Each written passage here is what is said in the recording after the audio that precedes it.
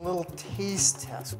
What's amazing about food is that even though we do it 3 times a day, every day for our entire life, most people have no idea why they choose the foods they choose or why they eat what they eat. On a scale of 1 to 10, what would you rate it? Compared to other cookies? Yeah. 1. My name is Brian Wansink. I'm professor and director of the Cornell University Food and Brand Lab and author of the book, Mindless Eating, Why We Eat More Than We Think. A marketing expert and prize-winning nutritionist, Brian Wansink has been called the Sherlock Holmes of food. Dedicated to the study of why we eat what we do, he has proven that what we enjoy is as much about the plate as what we find on it.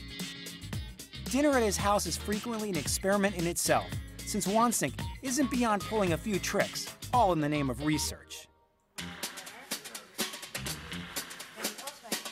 We're having 3 friends over tonight for dinner, and I'm fortunate because my wife is a Le Cordon Bleu trained chef. Hello! Come on in, my dear! It smells good in here.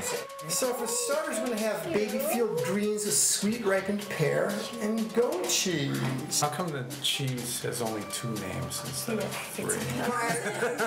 Like, you know, Tuscan goat Tuscan, cheese. yeah. When I got the invitation, I figured that there's going to be something about trying to show that we're mindless eaters like everybody else, which is perfectly fine with me. Then for the cuisine, juicy garlic roasted chicken. There it is. With crisp green bean bundle and potato Cornell. Thank you very much. That's beautiful. So go ahead and begin here. Is there something up with the salad we don't know about? I'm not convinced. My reputation as a food spy precedes me. Trump Boy has a huge impact on what we taste. But it's not just our eyes. It's all of our senses that bias our taste. I'm going to ask you to try some chocolate cake here. The Cornell Food and Brand Lab is a series of rooms that we can observe what people eat, how they eat, when we make small changes like changing the lighting or changing the temperature in the room. By doing this, we better understand the psychology behind food behavior. How would you describe the taste? Better than I thought. Do you think it would have tasted as good if you given it to you on a paper plate like that? I may question it. This is a pretty nice display. We did a study a while back, and if you ask French people how they know they're through eating a meal, they say, I know I'm through eating a meal when I feel full or when the food no longer tastes good. We asked the same questions of 150 Chicagoans, and they said, I know I'm through eating a meal when everybody else is done or my plate's empty.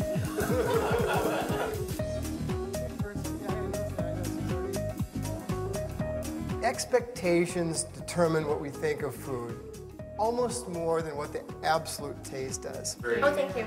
That's yours. Vegetarian. Very tall off the plate. This all again.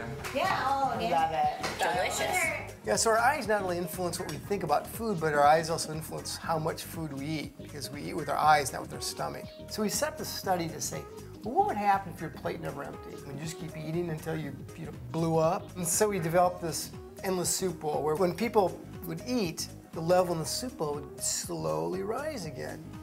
But after 20 minutes, when you ask them if they're full, they go, oh no, how could he be full? I mean, it's half full. You don't mind if I look under the Yeah, I know. Don't lift up your plate, please. When you arm people with the results of one of your studies, but people have been eating, you know, every day for their whole lives, what is the likelihood that it's going to actually change their behavior? But when we look at sort of the taste psychology of food, you know, learning that giving something a nice name makes people like it a lot more than they otherwise would.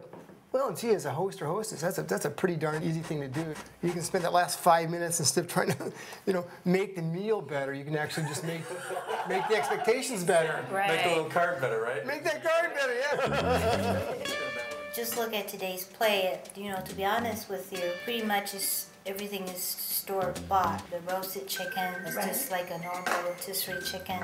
And as with the mashed potato, actually just out of a box. It took me like 2 minutes to make. In just a couple of minutes, you can make something really ordinary. It becomes very special. It looks so beautiful. I mean, it was so special. When I Thank you. saw it. So if I don't tell you this is store-bought rotisserie chicken, would you know? I would not have known. I would not. We've done probably about 250 experiments over the last 20 years, and one thing that amazes me is that nobody believes these little cues in our environment influence them. Oh, here comes the dessert. Oh. They don't believe they're influenced by whether they're eating off a nice plate or not. They don't believe they're influenced by the label on a wine bottle. And that's what makes these things so powerful.